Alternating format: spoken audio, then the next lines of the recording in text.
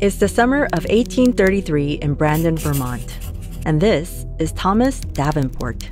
He's a blacksmith. One day, he hears about a magnet-based machine that can separate iron ore. So he travels 25 miles to Crown Point, New York to visit the Penfield and Taft Iron Works. There, Thomas witnesses the first commercially available electromagnet, so he buys from the factory for $75. Back home, he disassembles and studies its construction. Thomas forges a larger iron horseshoe. He wants to wrap it with the copper wire from the electromagnet, but he wants to maximize the number of windings. To do this, he needs to insulate the wires. But he has one problem. He only has bare wire at the blacksmith shop. The only material that could work as insulation is silk.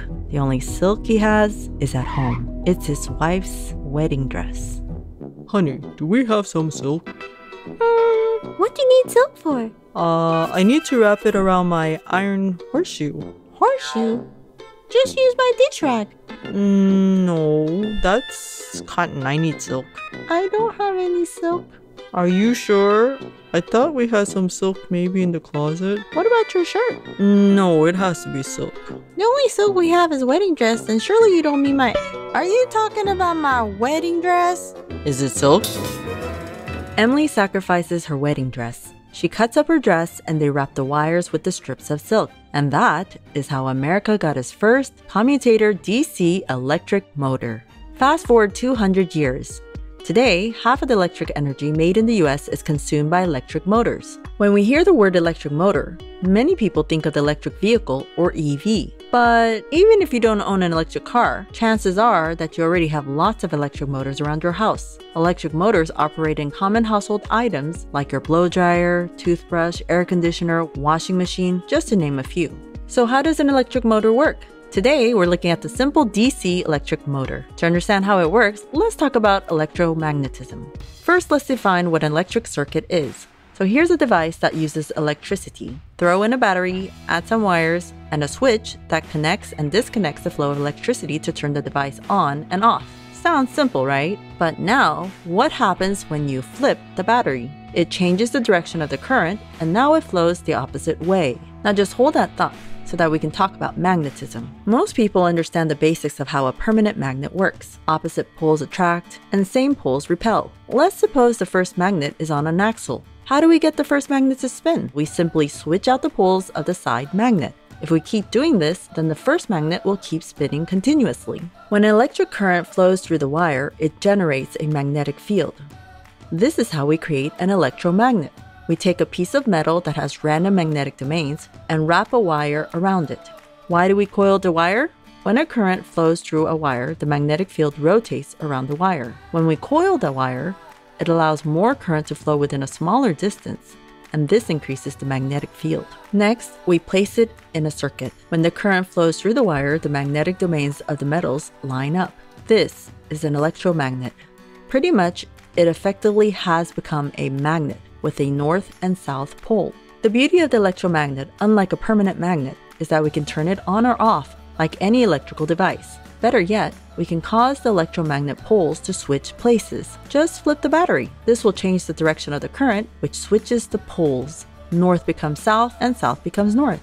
Imagine having to flip the battery constantly. There's got to be a better way. Fortunately, we could just switch the wires to switch the polarity. But now, suppose we replace our first spinning permanent magnet with an electromagnet. It would, of course, react to the side magnet. But let's say we keep switching the wires. Well then, you would keep switching the polarity of the electromagnet, which keeps reacting to the side magnet. And that's one way to get the electromagnet to spin continuously. But now let's kick it up a notch. We bring in another side magnet. Now the two side magnets can work together to get the electromagnet to spin. But what if we want to take it up yet another level? We can curve the side magnets. Collectively, this is called a stator because it's stationary. Also, instead of a simple metal, we can use an armature, which is a type of electromagnet. Pretty much it's a metal loop. Instead of an electromagnet with two polar ends, in the armature, the poles are now flat and vertical. When we link the wires, we have a full circuit. It comes as no surprise that the electromagnet spins until the opposite poles attract. To keep the electromagnet spinning, we can keep switching the wires. But actually, switching the wires is a bit primitive and inefficient. So how do we make the system stronger and faster? We throw in a commutator.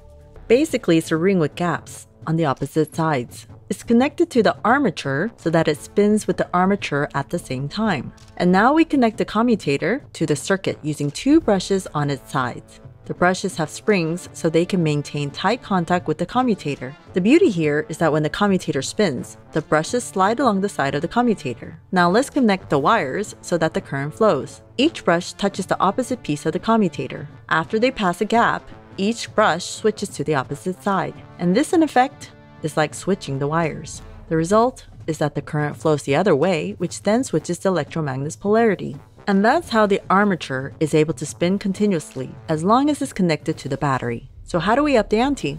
We split the commutator and add a second loop to the armature. So these commutator pieces control the first loop, and when the brushes touch these pieces, they control the second loop. Now imagine if you added even more loops to the armature. This helps the motor to spin continuously. By the way, the armature is called a rotor since it rotates. You can think of the rotor kind of like the crankshaft of a combustion engine. What if we want the rotor to spin faster? This spinning force is called torque.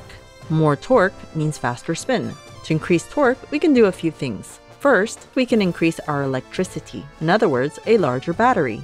There's another trick. We can also wrap more wire to each armature loop. This makes the electromagnet stronger and therefore spin faster.